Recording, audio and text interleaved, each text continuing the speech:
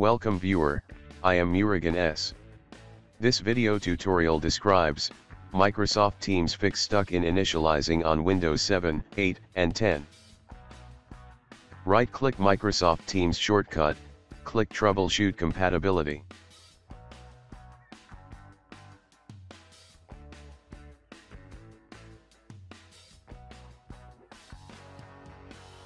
Click Try Recommended Settings. Click Test the program.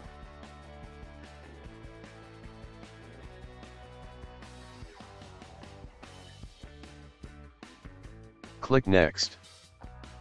Click Yes, save these settings for this program.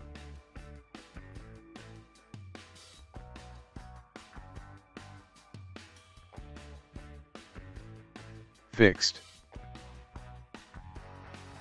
Right-click Teams shortcut, click Properties.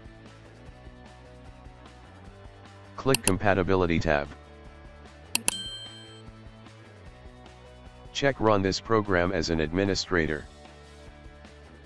Click Apply, OK.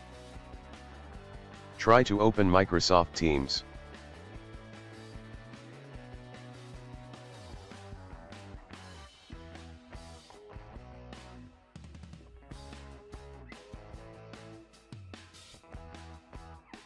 I hope this video tutorial helps to you.